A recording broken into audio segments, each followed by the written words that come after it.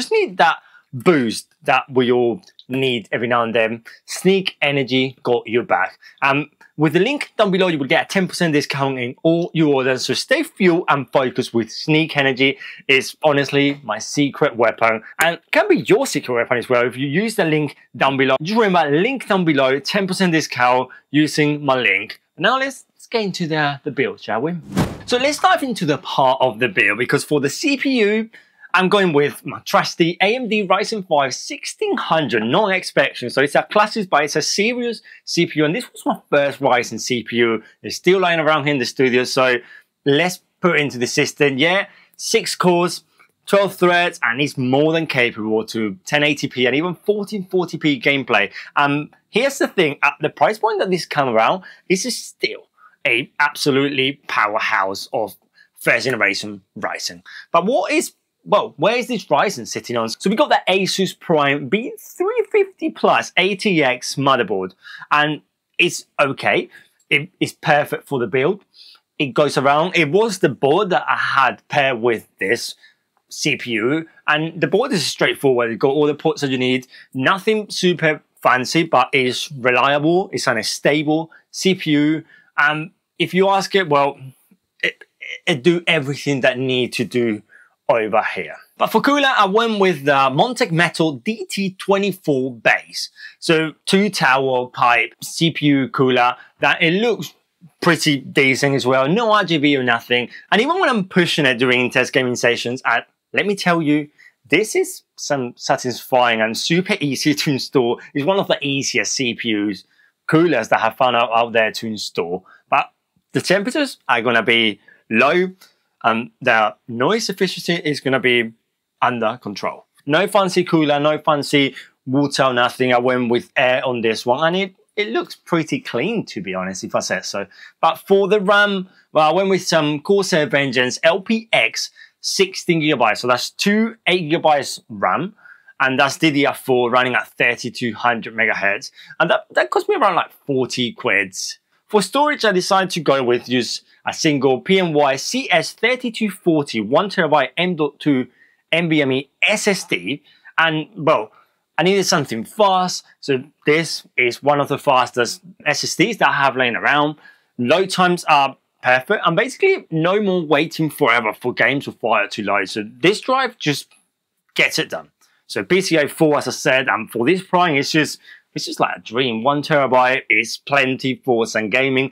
And if I need a little bit more, yeah, I got SATA connectors on the boards, or I can even use one of the other PCI connectors to put a expansion card for more NVMe SSDs. Unfortunately, this board only got 1 slot for NVMe SSD, and that is being used for this 1 TB.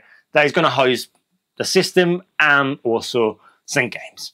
But now, where it gets really exciting is the card, because I have this Radeon RX 1700 8GB laying around, and it is the heart of the system, to be honest. I couldn't be happier with this. It's super optimized for 1080p, but it can even be pushed at 1440p pretty comfortable as well. When I put this thing, like, you know, we need a setup, I need something that performs well for gaming, and the RX 1700. But for the power, well, I went with all out, to be honest. I have several options here in the studio, and I decided to go with 1000 watt Titan Gold Montech power supply. 80 plus gold certificate and fully modular ATX. So you might think 1000 watts is overkill, but I wanted to A, future-proof it. B is the only thing that I have laying around, to be honest, and it's modular, so I'm using just the right cables that I need.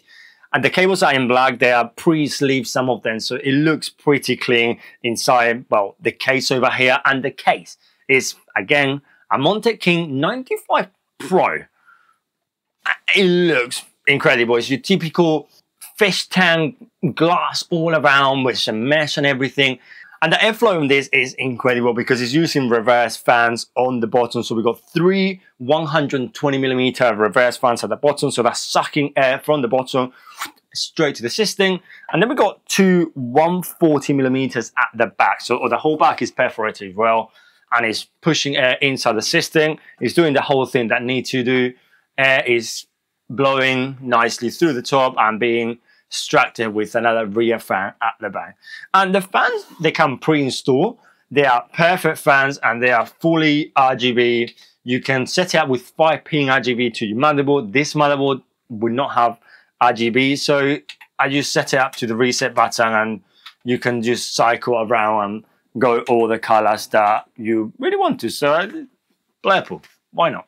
But the moment of truth, let's talk about performance, because I went into, well, high hopes, but the results honestly blew me up. In Cyberpunk 2077, that is, well, the benchmark of choice right now for gamers. It maxed out the 3010 on SR 2.1. Honestly, I was impressed. I was getting an average of 73 FPS and a peak of 99 frames. So that is an ultra setting.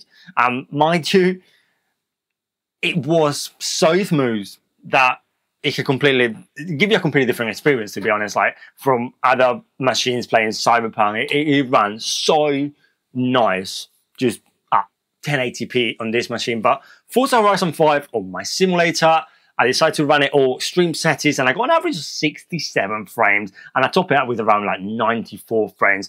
Everything turned on, completely everything. So every car, every detail was perfect, clean, smooth, and even in the rain.